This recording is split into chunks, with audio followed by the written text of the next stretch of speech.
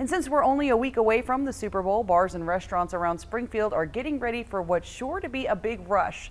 Michael Hoffman is live downtown after speaking with a few popular spots. Michael, how will they be preparing for the big game? Well, Francis, just like you said, bars and restaurants here in Springfield have been preparing for next weekend's big game. And whether that means making sure you have enough staff, making sure you have your tent, or enough chicken wings, it is definitely an ordeal that for some is weeks in the making.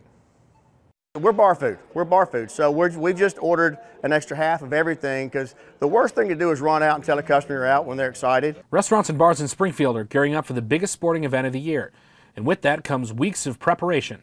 And for spots like wings, etc., that means more than 1,000 wings every single hour. We can put out about 300 wings per 15 minutes. So we got quite a kitchen back there and quite a crew, and it's going to be really amazing to watch all this action happen. And places like Coyote Adobe Cafe are putting on massive watch parties. We're going to have a few extra 100 seats out there. We're going to do bleachers, have more tables. We're doing an 8 by 15 foot TV out there for everybody to watch.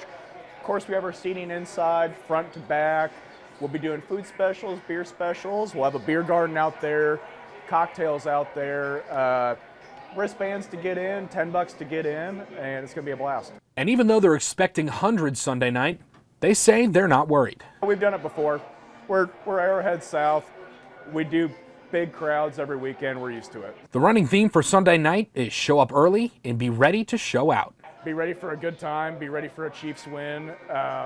It's going to be great. And be loud and be crazy and have that wild side come out here. Let's go Chiefs. Let's go Chiefs. Go Chiefs. Now, if you decide to go out for the big game next weekend, restaurant and bar owners, they're asking us to let you know. Make sure you get there a little bit early so you can get a good seat. Make sure you bring some backup cash for tips for your servers.